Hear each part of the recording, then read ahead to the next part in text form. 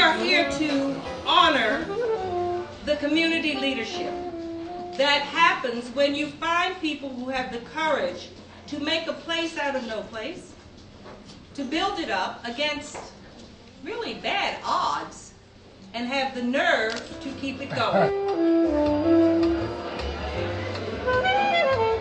Some of you have seen the film Rosewood, and you've seen illustrations in fiction about how these towns have come to be.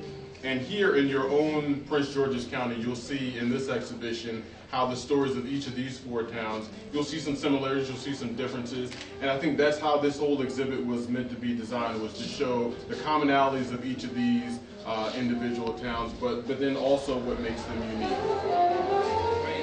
It's just very important that we are sharing our history, that you guys have donated a lot of information. The research was not that hard to get from several of the communities. These, so important, and to share with us, but also to share with other generations. You see, without the work from the township, community, county, state, and federal level, none of us would have a space.